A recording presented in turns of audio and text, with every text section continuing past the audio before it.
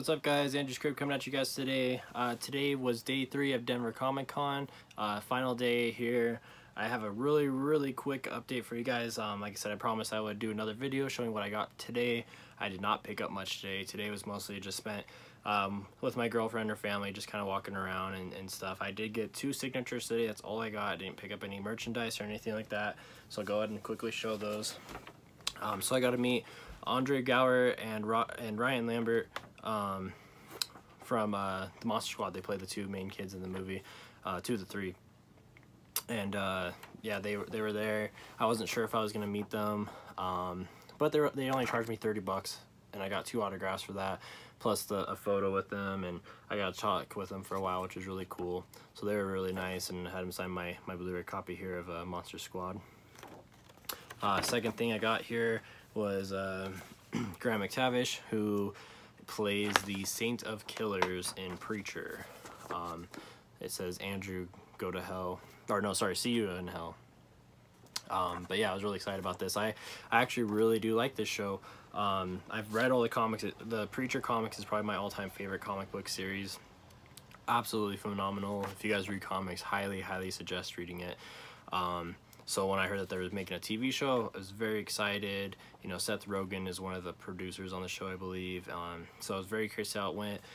And at first, I'll be honest, I was a little skeptical. I was a little disappointed because the show was going in a very different route than the comic book. But after a few episodes in, I really just started to really like the characters as themselves. I think Tulip is fantastic. Cassidy is fantastic. And now I just separate the show from the comic books. I mean, there's tons and tons of stuff in the show that, you know, have to do with the comic books, obviously, but the show, I think, does definitely go its own route, which I like. So that's why I think I enjoy the show much more than I did at first, is because I keep the show and the comic books as a separate entity, you know, not trying to make things identical, and I love it. The new season starts next week, and I can't wait to check it out. But yeah, Saint of Killers, badass character, super cool, and he was really cool to meet today. Other thing we did today, we did a photo op with Johnny Brew, which plays Deacon the vampire in What We Do in the Shadows. I've talked about him numerous times this weekend. He was the person I was most excited about seeing. But we did a photo op today with my girlfriend and her family and my little brother and stuff. I'll just show it real quick there. I'm sure you guys probably don't really care or want to see that, but it was definitely fun to, you know, to get to do that together.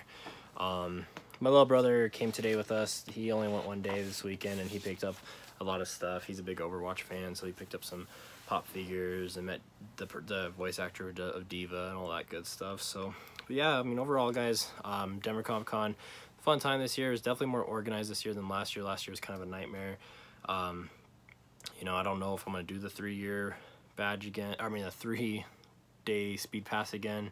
It's kind of expensive, but it does have its benefits. I just really feel like Denver, like, I feel like going to a Comic-Con, I could probably just do 1 day and be done. I don't really need to go all 3 days, unless there's someone I want to meet specifically. But it was still a fun time, you know. I really did enjoy it, and I'm looking forward to next year. I just wish we had more horror conventions here in Denver. Unfortunately, we don't. But yeah, thank you guys for watching. Like I said, this is gonna be a quick update, 2 small things here, and I hope you guys like this, and I'll see you guys in the next one. Thanks for watching.